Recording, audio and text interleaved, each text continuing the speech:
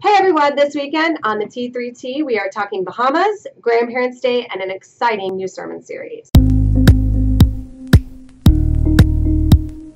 So the first thing you got to know this week here at St. Mary's is that your generosity has been amazing with the Bahamas. Please keep on bringing those goods. If you want to get those goods, you can see the list that's on the Facebook page. That's also in the email that Father Todd sent out. You bring the goods to the front office up until Friday, this week of Friday. The donations, whether it's a check, whether you drop off anything, whether you go online, just make sure you put in the memo Dorian or Bahamas for the Bishop's Appeal. Remember that money is going directly to the Bishop out in the Bahamas to be doing the great humanitarian work that is needed.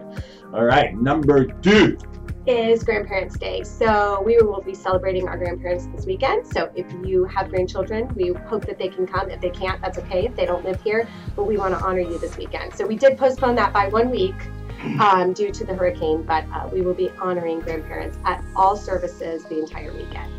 And then the last thing is... So number 3, there's going to be a wildly exciting sermon series, a 7-part sermon series starting this Sunday. What?